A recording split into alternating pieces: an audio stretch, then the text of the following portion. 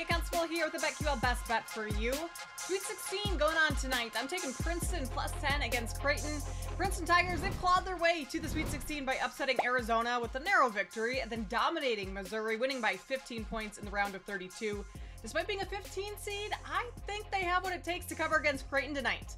While most of the country is going to be focused on Ryan Kalkbrenner, and for good reason, he's dominant on both ends of the floor.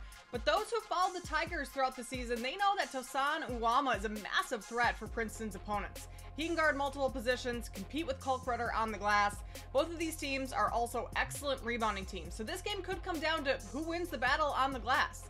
The Tigers out-rebounded Arizona and Missouri. If they're able to do the same to Creighton, they could cover this number and possibly even be on their way to the Elite Eight. So I'm taking Princeton plus 10 tonight. For more NCAA tournament picks and plays, head over to BetQL and check out our model.